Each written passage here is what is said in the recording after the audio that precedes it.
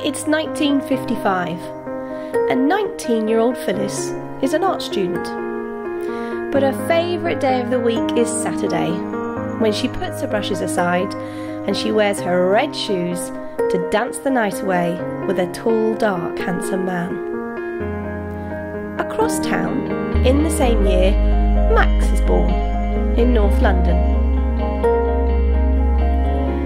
10 years later, and Phyllis is a mother of 3, up to her eyeballs in laundry, nappies and housework. But her sketch pad is never too far away.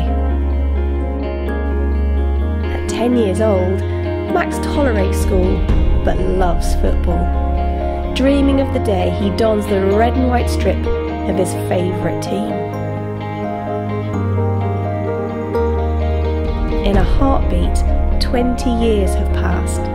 Phyllis's children have grown, and she teaches art at a local college, while at the weekend still wearing her red shoes to dance with her favourite man. Max finds himself cradling a treasure more precious than any trophy, his daughter. Whilst working as a PE teacher, the football is never far away. In 2005, Max has hung up his own football boots, but his dreams live on in his eldest daughter, who plays for the Premiership team he once longed to represent. For Phyllis, the world begins to turn grey. She buries her favourite dancing partner.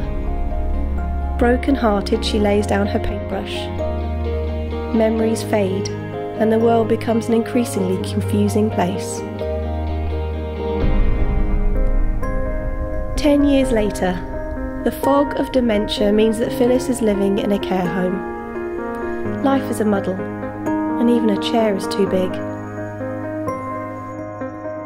Max ends his year by the side of a football pitch coaching, but before the final whistle blows, he collapses. An ambulance is called. A stroke is diagnosed. In the care home, they try to find Phyllis the right chair, not too shallow, not too wide, too deep, too short or too high. Like Goldilocks, it must be just right. Now she's able to look up and enjoy the garden views. Then, even when so many memories and skills have faded, Phyllis picks up her old paintbrush and starts creating again. In the hospital, Max faces months of rehabilitation, but medical staff know how he sleeps affects his ability to sit. The multitude of staff working with him ensure that his position is symmetrical, safe and comfortable.